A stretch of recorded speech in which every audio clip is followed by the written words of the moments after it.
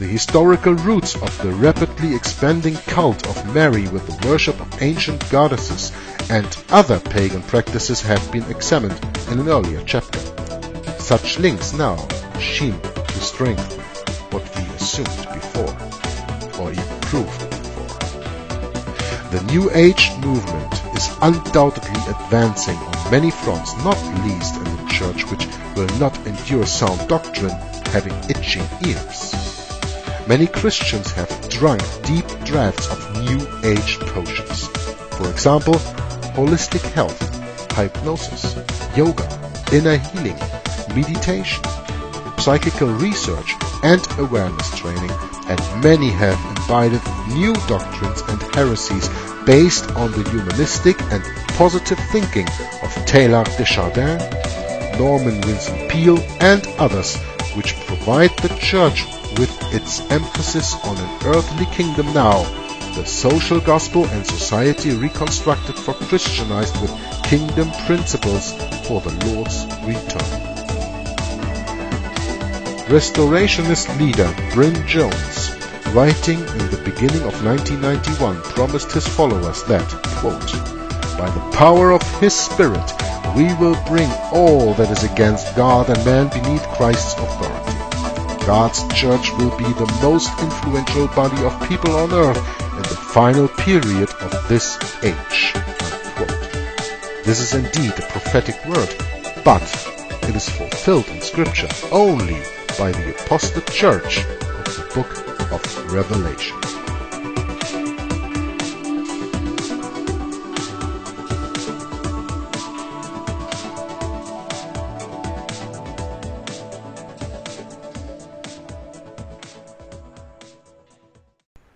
Hello and welcome everybody to a new video from Joggler66, Hour of the Truth.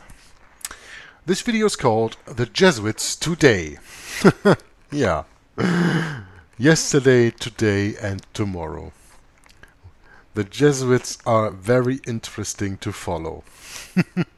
No, I'm not gonna rhyme. That was an accident. But you know, the history of the Jesuits, and we are going a little bit into this here because Voltaire said something interesting about that. We're going to see a little bit of the history of the Jesuits in this chapter. The Jesuits Today, which is chapter 12 of All Roads Lead to Rome. And I can't wait, and I shouldn't waste any time anyway, because it's on page 127 and it goes all the way up to page 139, so that's about 12 pages to read.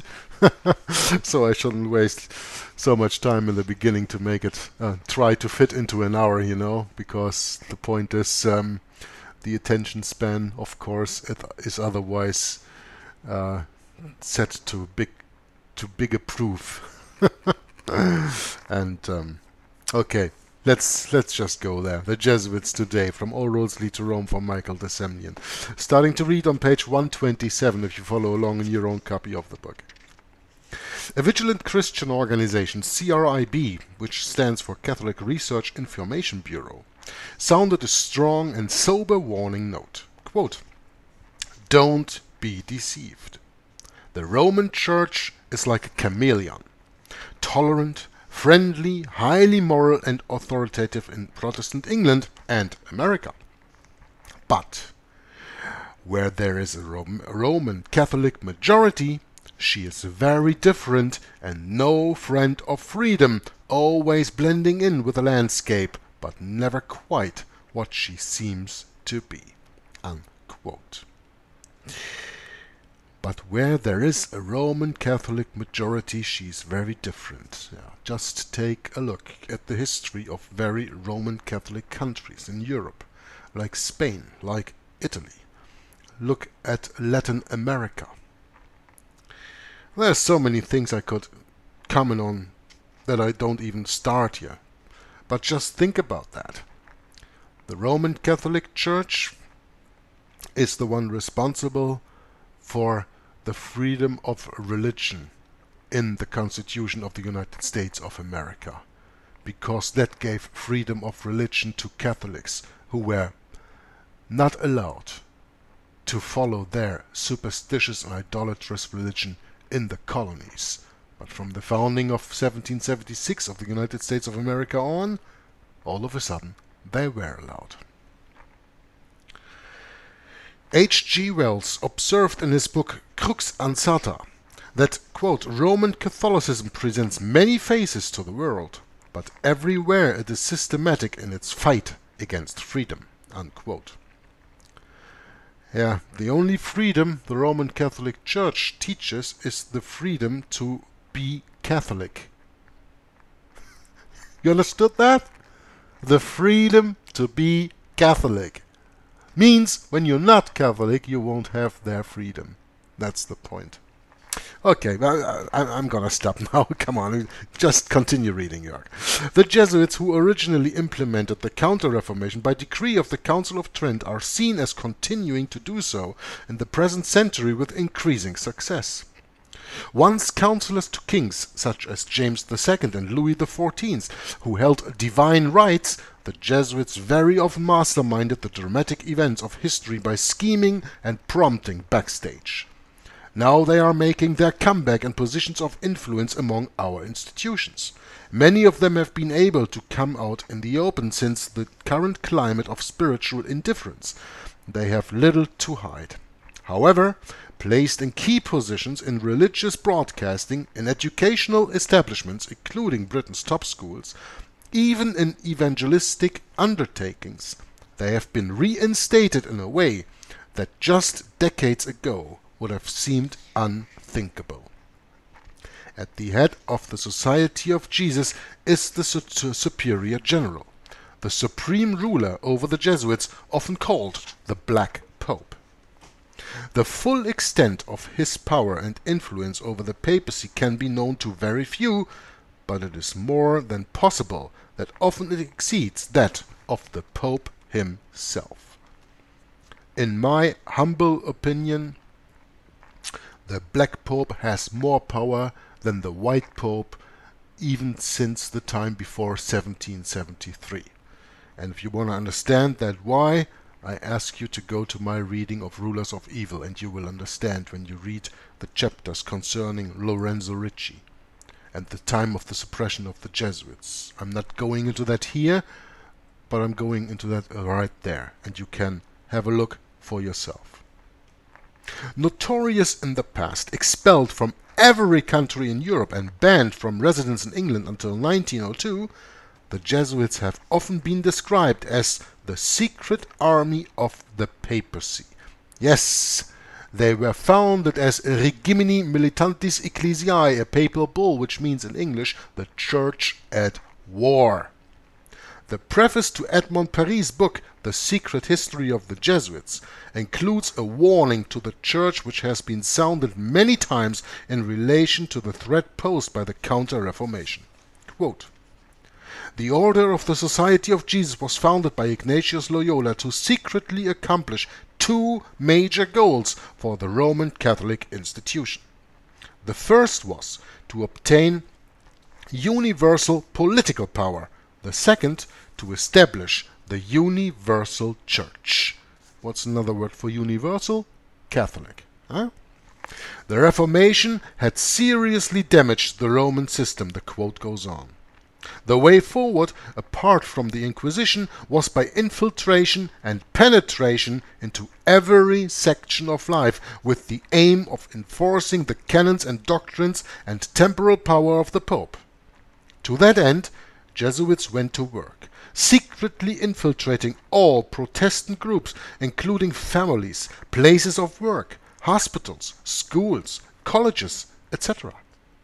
Today, the Jesuits have almost completed that mission. The Bible puts local church government into the hands of a godly pastor. But the effect of Jesuit activity over the years has been to remove that power to the denominational headquarters, to temporalize the Church, and thus to push Protestant denominations into the arms of the Vatican. Unquote. From The Secret History of the Jesuits, from author Edmond Paris. From Jude 4 we read, quote, for there are certain men crept in unawares, who were before of old ordained to this condemnation." Unquote. Reverend James Aitken Wiley, in his monumental work, History of Protestantism, described the Jesuits thus, quote, "There was no tongue they could not speak, and no creed they could not profess, and thus there was no people among whom they might not sojourn, and no church whose membership they may not enter, and whose functions they might not discharge. They could execrate the Pope with a Lutheran, and swear the solemn league with a Covenanter. The order of Jesus is never more formidable than when it appears to be least so. It is when Jesuits are stripped of all external means of doing harm that they devise the vastest schemes and execute them with the most daring courage." Unquote. Now again, in the History of the Jesuits, published in 1897, another quote from A. Niccolini revealed the 4 open classes of Jesuits and the 5th secret class who, quote, "by the confession of Father Pellini, constitute the strength and power of the society. Nor does the agent of Rome, and above all the Jesuit, expound at once the whole system of his religion, such as it is, but with diabolical dexterity he first insinuates himself into the confidence of the man he has marked as a proselyte, captivates his benevolence by all sorts of arts, and then, step by step, he leads him as a convert into the fold of the modern Babylon." Unquote. In 1551, secret instructions sent from the Council of Trent to the Jesuits in Paris were intercepted on the person of Thomas Heath, who was a Jesuit professing the highest style of Puritanism. These instructions set forth the most effective way of undermining and destroying the Church of England. Quote, "Ye are not to preach all after one method, but observe the place wherein you come. If Lutheranism is prevalent, then preach Calvinism. If Calvinism, then Lutheranism. If in England, then neither of them, or then either of them, or John Huss's opinions, Anabaptism, or any that are contrary to the Holy See or of St. Peter, by which your function will not be suspected, and yet you may still act on the interest of Mother Church. There being, as the Council are agreed on, no better way to demolish that Church, the Church of England, of heresy, but by mixture of doctrines, and by adding of ceremonies more than at present permitted." Unquote. From Albert Close's book, Rome's Fight for the British Throne. Now, I have to make one little comment here. There was this meeting with Kenneth Copeland with the Pope via the iPhone, and Tony Palmer was in there. I guess you all know the video. If you don't, then look it up. And there he mentioned, quite rightly, that the Protestant Church is so much divided because today we have more than 30,000 different denominations. Yes, that's true. The Protestant world is divided into more than 30,000 denominations. And here I have just read to you why. Because it says, "There being, as the council are agreed, as the council agreed on, no better way to demolish that church," standing here for the Church of England, meaning the Protestant Church of heresy, "but by mixture of doctrines, and by adding of ceremonies more than at present permitted." I just told you how the Protestants got divided. By making compromises, by mixtures of doctrines. And a real Protestant adheres to sola scriptura, the Bible and the Bible alone. And when you adhere to the Bible and the Bible alone, you don't put mixtures of doctrine in there. The doctrine of the Bible, the Word of God, tells you how to worship and who to worship, and nothing else. But it is because people let go of their principles. That's how Protestantism got divided. And the Bible says of this last satanic Antichrist system that a house divided in itself cannot stand. Well, that goes for the Antichrist system, but that also goes for the Protestantism system, let me call it that way, when we take all these denominational churches and call them another system. Divided in themselves, they cannot stand. Only united you can stand, united with Jesus Christ, the one and only, the Savior of the world. The Lamb who takes away the sin of the world, who died for you at the cross. With Him united, you can stand, and otherwise we can't.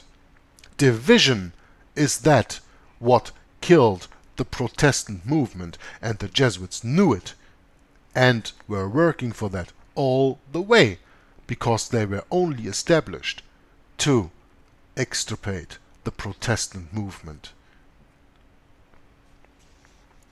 Well, the author continues, according to the French writer Adolphe Michel, Voltaire estimated the number of books written about the Jesuits over the years to be around 6,000 at the end of the 18th century. Now, please go out there to the internet, to your local library, and try to find even 1/10 of these 6,000 books that Voltaire spoke about here. In the 19th century, books and sermons countering the Jesuits and their activities were published in profusion. Nowadays, they are few and far between. It seems that innumerable such works have gone out of print and disappeared from the bookshelves. Oh, why would that be when we leave the Jesuit ruling our education system? When we leave the Roman Catholic Church organizing schools, libraries, the press, and all that stuff. In theological colleges and public libraries, it is now hard to find any history of the Jesuits beyond the beginning of the 17th century. Most books on the Counter-Reformation are written by Roman Catholics, many by the Jesuits themselves. Well, most books on the Counter-Reformation, yeah. Think of, for example, Malachi Martin, who was a Jesuit, who wrote The Keys of This Blood. Think of Avro Manhattan, who was a Knight of Malta, who wrote many interesting books on the Counter-Reformation. Given that the Society of Jesus today, possibly more than ever, is the leading wing of the Roman Catholic Church, all of this needs explanation and attention. Protestant watchmen believe that the Jesuits have accomplished a remarkable feat in a relatively short time span in ridding schools, universities, and theological colleges of almost all historical literature written from a Protestant viewpoint. Indoctrination and obedience. Education is the key to Jesuitism itself. Another quote from Niccolini. Quote, the most striking characteristic of Jesuit education, as we have already frequently remarked, was, and still is, that almost all the persons educated in their colleges consider themselves in a certain way attached to the order, and to the end of their lives work to their utmost for its aggrandizement. And this art of binding to their society all their disciples makes the Jesuits powerful and dangerous, especially in those countries where they are adverse to the government or to a class of citizens. We insist on this consideration. Unquote. Examples of this binding or indoctrination are readily to be found in the spiritual exercises of founder Ignatius Loyola. And let me remind you, spiritual exercises is nothing else than a fancy word for brainwashing. In Rules of Thinking with the Church, the instruction is, quote, always to be ready to obey with mind and heart, setting aside all judgment of one's own. The true spouse of Christ, our Holy Mother, our infallible and orthodox mistress, the Catholic Church, whose authority is exercised over us by the hierarchy. Another principle laid down by Loyola may cause the reader to gasp. Quote, that we may be altogether of the same mind and in conformity with the Church herself, if she shall have defined anything to be black, which to our eyes appears to be white, we ought, in like manner, to pronounce it to be black. Unquote. The total obedience, perende ac cadaver, means, in German we have a nice word for that, Kadavergehorsam, means obedience as a cadaver. The total obedience required from those who accept the Constitution and swear the Jesuit oath is such that, quote, they must allow themselves to be born and ruled by divine providence, working through their superiors exactly as if they were a corpse which suffers itself to be born and handled in any way whatsoever, or just an old man's stick which serves him, who holds it in his hands wherever and whatever purpose he wish to use it. Unquote. From Documents of the Christian Church, pages 361 to 363. Such training and discipline and total submission to the order, allied to ruthless single-mindedness, have brought worldly dividends in the exercise of absolute power in this century as well as in the last, speaking of the 20th and the 19th century. Abraham Lincoln and the Jesuits. There is an interesting connection for the ones of you who don't know that yet. Former Roman Catholic priest Charles Chiniquy, who during the 1860s led almost all the Catholic population of St. Anne in Illinois to trust in Christ alone, was a friend and confidant of President Abraham Lincoln. In his book 50 Years in the Church of Rome, he describes his last meeting with Lincoln before the assassination. The president spoke of his presentiment that God quote, will call me to him through the hand of an assassin, unquote, and expressed his feelings and revealed a very deep faith. Quote, I see the storm coming, and I know that his hand is in it. I believe I am ready. I am nothing, but truth is everything. I know that I am right, because I know that liberty is right. For Christ teaches it, and Christ is God. Unquote. He spoke of his impending death, following news he had just received of the letter of Pope Pius IX to Jefferson Davis in support of the South's cause in the Civil War. He knew that the publication of this letter was his death warrant. Quote, so many plots have been made against my life that it is a real miracle that they have all failed, when we consider that the great majority of them were in the hands of the skillful Roman Catholic murderers, evidently trained by Jesuits. The Jesuits are so expert in those deeds of blood that Henry IV said that it is impossible to escape them, and he became their victim, though he did all that could be done to protect himself. My escape from their hands, since the letter of the Pope to Jeff Davis has sharpened 1,000,000 of daggers to pierce my breast, would be more than a miracle. But just as the Lord heard no murmur from the lips of Moses when he told him that he had to die before crossing the Jordan for the sins of his people, so I hope and pray that he will hear no murmur from me when I fall for my nation's sake. Unquote. President Lincoln was assassinated in Washington on the 14th of April, 1865. Brigadier General Thomas Harris, a member of the military commission that tried and condemned the conspirators found guilty of the crime, was convinced of the complicity of the Roman Catholic hierarchy in the assassination and its responsibility for it. He wrote that there was, quote, positive evidence that the Jesuit fathers engaged in preparing young men for the priesthood away out of the village of St. Joseph in far-off Minnesota, were in correspondence with their brethren in Washington City, and had been informed that the plan to assassinate the president had been matured.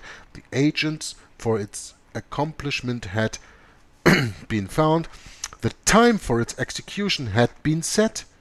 And so sure were they of its accomplishment that they could announce it as already done 3 or 4 hours before it had been consummated. Unquote. Brigadier Thomas General Harris in his book Rome's Responsibility for the Assassination of Abraham Lincoln. A book I advise everybody to read. And there is another book also on the assassination of Lincoln, if you want to read that. And that's a book from Burke McCarthy, and it is called The Suppressed Truth About the Assassination of Abraham Lincoln.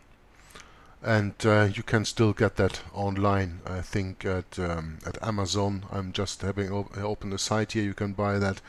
And maybe it's even available online. I didn't find it as a PDF, otherwise I would probably have it.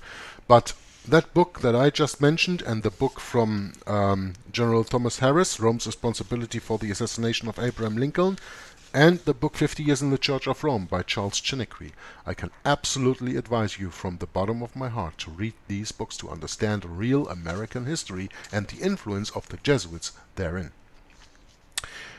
Now we go to a next little part here, and that is called The Nazis and the Catholic Hierarchy. Hitler and Himmler were greatly influenced by the Jesuits, as was Mussolini, whose father confessor was a Jesuit.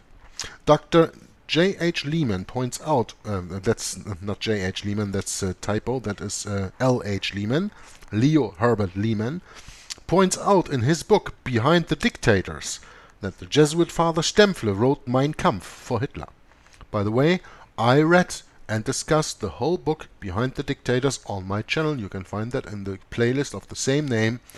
I did that, that was the book that I finished just before publishing this one. The ghostwriting of Stempfle argues in Mein Kampf in favor of the indisputability of the Catholic dogmas and of the intolerant attitude of Catholic education, as well as the necessity of blind faith and of the personal infallibility of the Pope. Unquote from the book. That was, by the way, written in 1942. Is out of print, but you can get the online PDF version. Edmond Paris relates in The Vatican Against Europe that Hitler's associate Hermann Rauschning recalls Hitler as saying that he learned most of all from the Jesuit order. Quote, "So far there has been nothing more imposing on earth than the hierarchical organization of the Roman Catholic Church. A good part of that organization I have transported to my own party, the NSDAP. I will tell you a secret. I am founding an order." End quote. From Hitler Mahdi, from Rauschning, 1939, published. Hitler Mahdi, that's French, and that stands for Hitler told me. Hitler was also quoted as saying of Heinrich Himmler, quote, "In Himmler I see our Ignatius de Loyola." Unquote. Walter Schellenberg, like Joseph Goebbels, also Jesuit educated, who led the SD or Sicherheitsdienst, Security Dienst, the security service of the SS, and was sentenced to death at Nuremberg for crimes against humanity, stated that, quote, "The SS organization has been constituted by Himmler according to the principles of the Jesuit order. Their regulations and their spiritual exercises prescribed by Ignatius of Loyola were the model Himmler tried to copy exactly." Unquote. Now, There's a little footnote here that I read over, because that is mentioned when we go to Hitler Madi from Rauschnig, and it says, for 2 years he, meaning Hitler, attended classes at the Benedictine monastery at Lambach, where he sang in the choir, on page 24 on The Rise and Fall of the Third Reich by William Shirer. Well, that is absolutely right, and Lambach, Hitler was there, and there are even pictures of that in that time. Hitler was a Catholic all his life. Don't believe all the trolls out there who want to tell you something else. Do your own research, and you will see that in numerous quotes and books mentioned that Hitler was a Catholic from the beginning to the end. And even the Spanish dictator Franco published an obituary on the day Hitler so-called died in 1945, calling him a Catholic fighting for the Mother Church. And this is an official document that you can look up for yourself. So Hitler was a Catholic all the way through. Himmler, whose uncle, the Jesuit Father Himmler, I'm gonna look up his name here in a second, because that is someone that you probably have never heard about, except for when you followed my reading Behind the Dictators, because there I'm expressly speaking about him. Joseph Gebhard Himmler. That is the uncle of Heinrich Himmler. He was a Jesuit father, and he was the very eye and arm of Halke Lidokowski, general of this order, the Black Pope at the time of the Third Reich. According to author Edmond Paris, quote, belonged to a family that was entirely devoted to the Church. His position as Supreme Chief of the SS was to be the equivalent of the Jesuits General, and the whole structure was a close imitation of the Catholic Church's hierarchical order, unquote. From the book The Vatican Against Europe from Edmond Paris, printed in 1961. The Nazi Party was brought to power through the acquiescence of the Catholic Central Party in Germany and the higher strategy of the Vatican. Instrumental in this strategy were Reichschancellor Franz von Papen, who was a Knight of Malta, and Papal Nuncio Monsignore Eugenio Pacelli, the future Pope Pius XII, Hitler's Pope. Papal Nuncio Monsignor Pacelli was nuncio in Germany from 1917 to 1929. And after that he had a very high post in the Vatican. Behind the Dictators. Go to that book or my reading of it.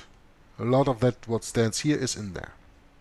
Von Papen, Knight of Malta, owner of the Central Party's official paper Germania, played a leading part in obtaining Hitler his 2/3 majority, signed the law which made Hitler head of state, and also was responsible for the enormously important Concordat with the Pope in Rome in July 1933, 4 months after Hitler coming to power. Franz von Papen signed with Eugenio Pacelli, working in the Vatican at that time, the Concordat between the Third Reich, Germany, and the Vatican.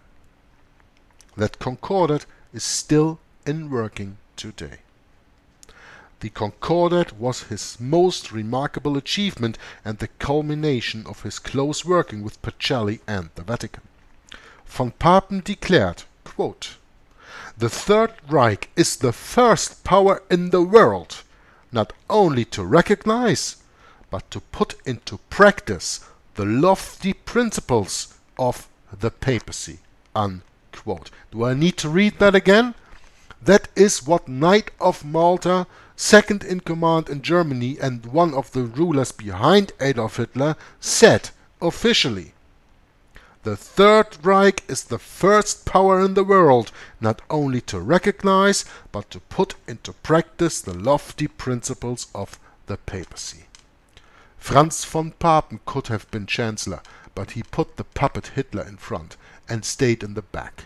Exactly as the same thing that George Herbert Bush, the Bush from the 90s there, the father of W. Bush, did when, for example, Reagan was president. He stayed in the back. The same when Clinton was president. He stayed in the back. Yeah, you don't believe that?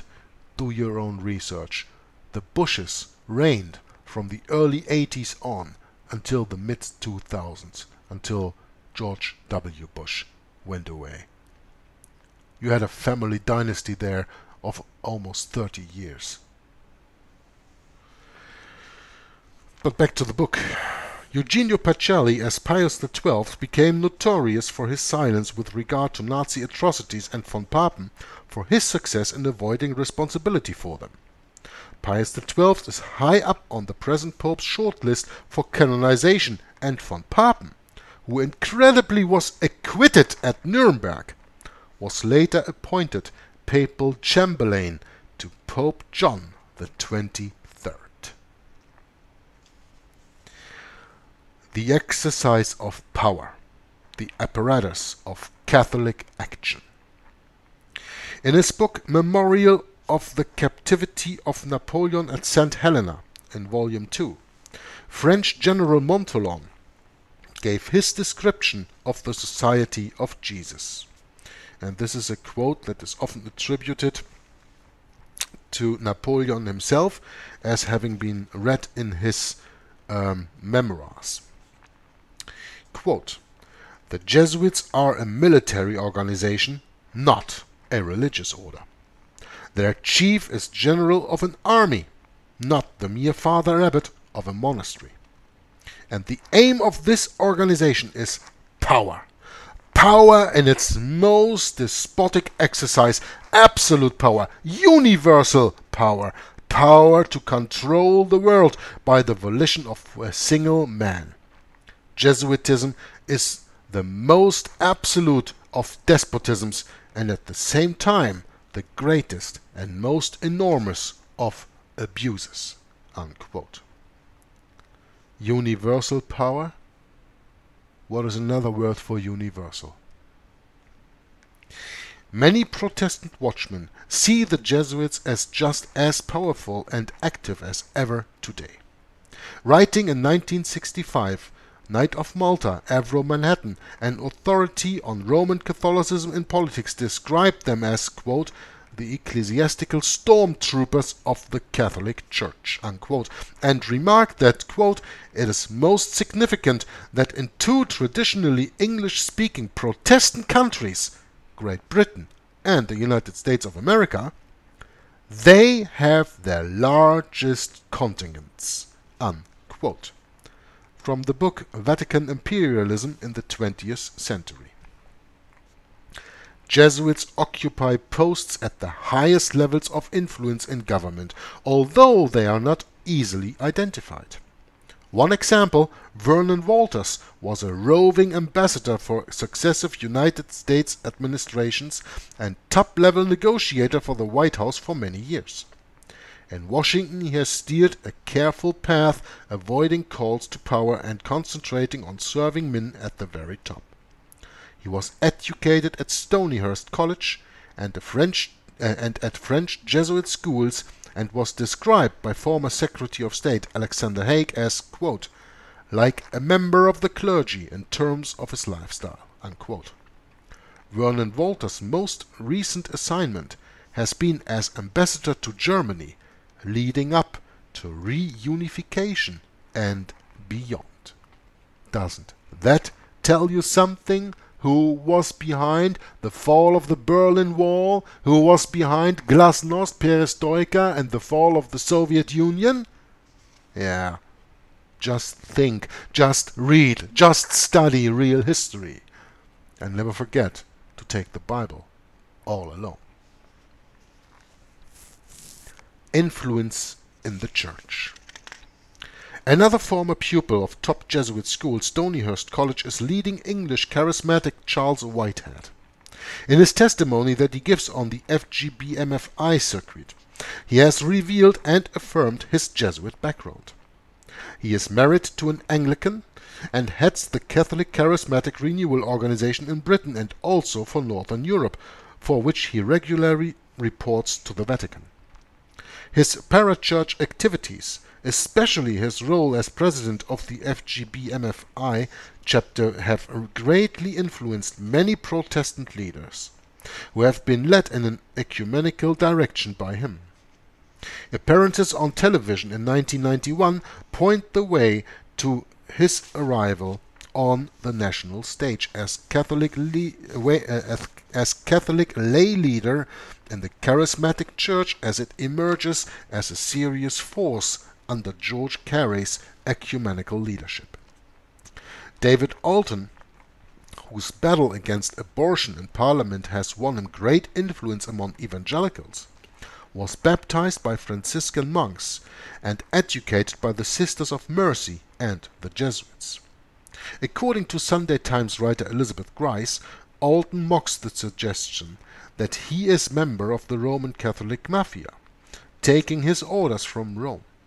He describes himself as an ecumenical Christian and, like Charles Whitehead, is married to an Anglican. And although he worships mainly at Liverpool's Roman Catholic Cathedral, he also attends a Church of England church in Edge Hill. Quote, "Many of the people who attended the rally which launched the new movement of Christian democracy in London in November 1990 were pro-lifers who had made contact with David Alton's office during the abortion amendment campaign." Unquote. According to the Catholic newspaper The Universe, founded by Mr. Alton and his Roman Catholic fellow, Member of Parliament Ken Hargraves, the movement aims to, quote, "bring Christian values back into British political life," unquote, as well as to forge a valuable link with other Christian parties on the European mainland, such as those in Italy, Germany, Belgium, Luxembourg, Holland and Austria, together with their new counterparts in Hungary, Poland and Czechoslovakia, unquote, as you can read in the Catholic Herald, 10th of August 1990. There is little doubt but that the solid post-war success of the Christian democratic parties in Europe has convinced the Vatican that social democracy with a Christian label is the way forward, especially after the spectacular failure of communism. The Jesuits, using Catholic action and other forms of political activity and pressure, have played the key role in bringing about these successes in Western Europe and are poised to do the same in the East. The Pope has specifically called on the Society of Jesus to train priests for Eastern Europe to give the Roman Catholic Church what the European described as, quote, "a leading role in the political reform of Eastern Europe," unquote. Time magazine reported in the same month that Jesuit experts met in Rome in mid-December 1990 to plan this job. The Jesuits, currently training 1.8 million students in colleges and schools throughout the world, are regarded as the intellectual elite who educate the cream of Catholic society, as well as being the largest missionary body in the Catholic Church. A quote from Time magazine, 10th of December 1990. Another strategy, another ideology. Different means, same ends. Whereas Christian democracy had brought many dividends to the Vatican and Europe, the strategy for Central America implemented by the Jesuits has been more reliant on Marxism and liberation theology. The Denver, Colorado-based organization Concerned Christians drew attention to Jesuit activities in Latin American countries in 1989. Quote, Jesuits occupy high positions in the Sandinista government in Nicaragua, despite its Marxist leanings," unquote, reported the magazine US News and World Report. Others, having set up a network of worker priests, are deeply involved in revolutionary movements in El Salvador, Guatemala, Brazil, and elsewhere. They play a key role in the major theological offensive which is bringing Marxism and Roman Catholicism together under the banner of liberation theology. The Pope described liberation theology as, quote, "not only orthodox, but necessary when purified of elements which can adulterate it," unquote. It is widely seen by watchful Christians as what Jesuit-educated Marxist Fidel Castro had called for at the end of the 1970s. Quote, "a strategic alliance between religion and socialism, between religion and revolution," unquote. Castro's durability may be seen now as owing more to the Vatican than the Kremlin, to religion more than revolution or socialism. Fidel Castro was Jesuit educated. The last part of this chapter is called The Church Militant.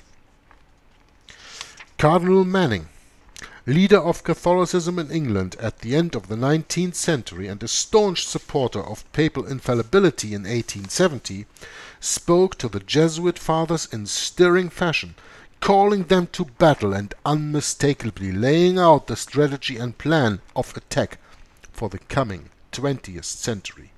Quote, "Great is the prize for which you strive. Surely a soldier's eye and a soldier's heart would choose by intuition this field of England. None ampler nor nobler could be found. It is an head of Protestantism, the center of its movements and the stronghold of its power. Weakened in England, it is paralyzed elsewhere. Conquered in England, it is conquered throughout all the world. Once overthrown here, all else is but a war of detail. All the roads of the world meet in one point, and this point reached, all the world is open to the Church's will." Unquote.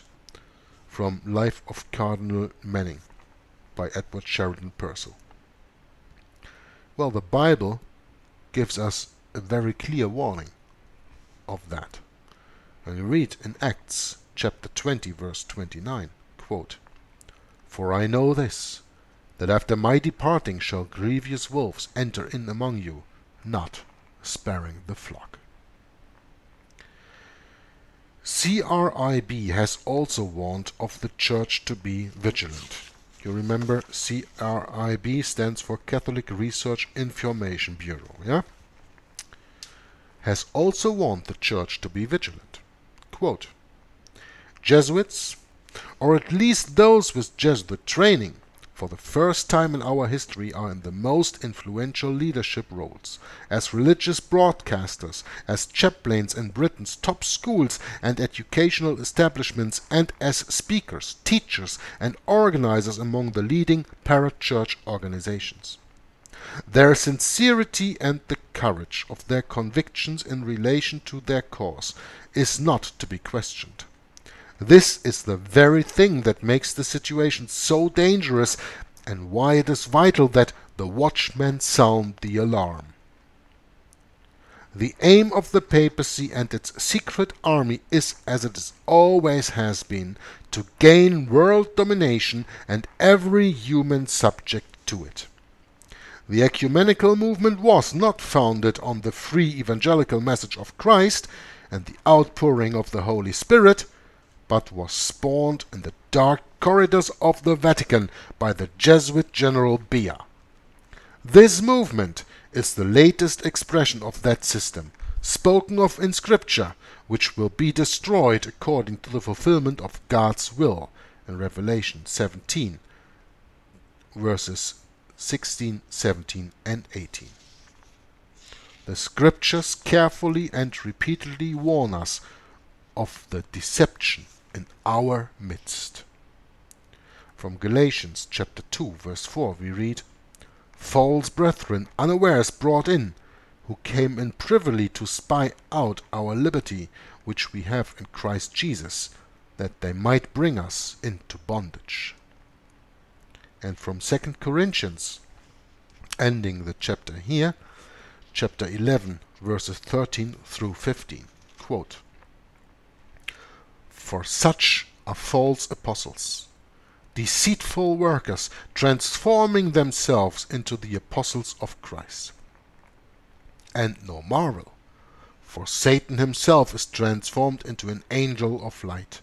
Therefore it is no great thing that if his ministers also be transformed as the ministers of righteousness, whose end shall be according to their works." Unquote. This was a very interesting and intense chapter 12 to read, to study, and to follow on. According to Jesuit-trained, what's the guy's name again?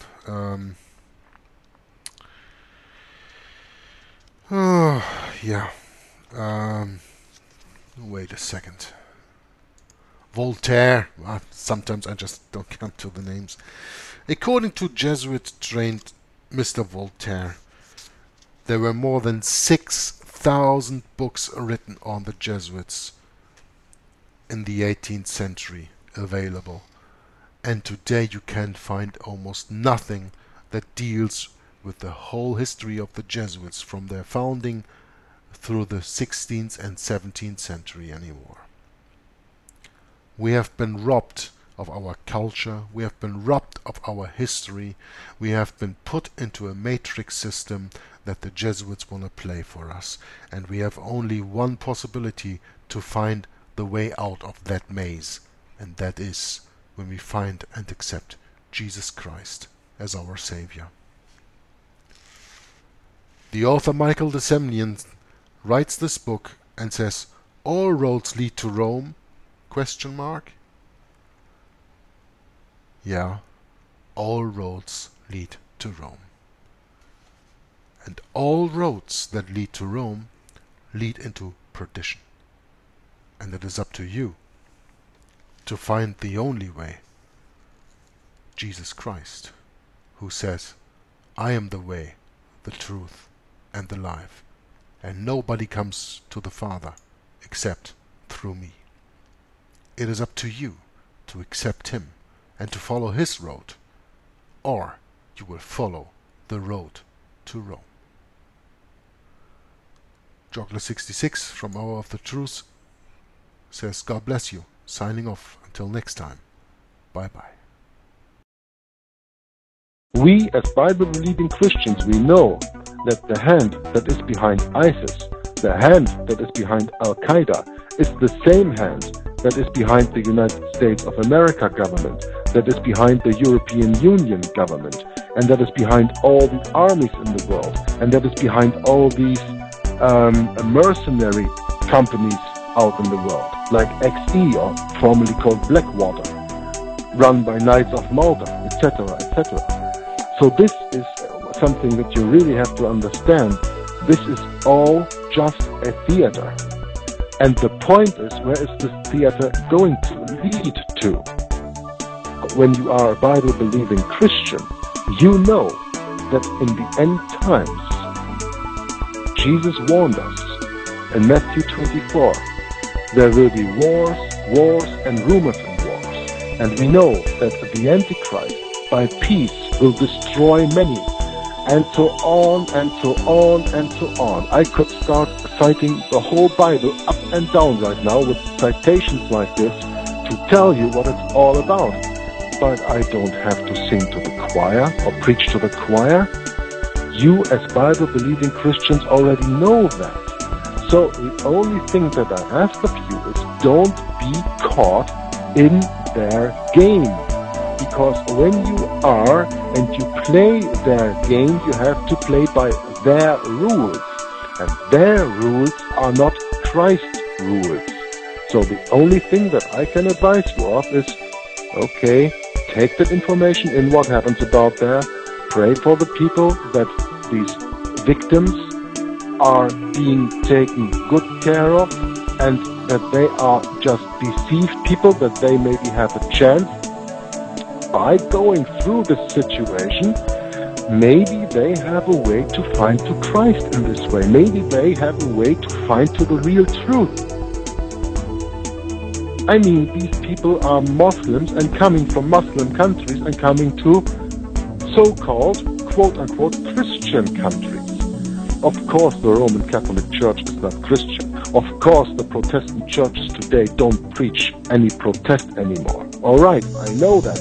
But still, here and there, it is possible that a grain falls on the ground that can fall on fruitful ground, even with these refugees and the whole situation that is coming up. And that is the hope that we should have as Bible-believing Christians, and that is the prayer that we should use every day when we address our Lord, to pray for our enemies as we pray for our friends. Because Jesus said, love your enemies and love your neighbor.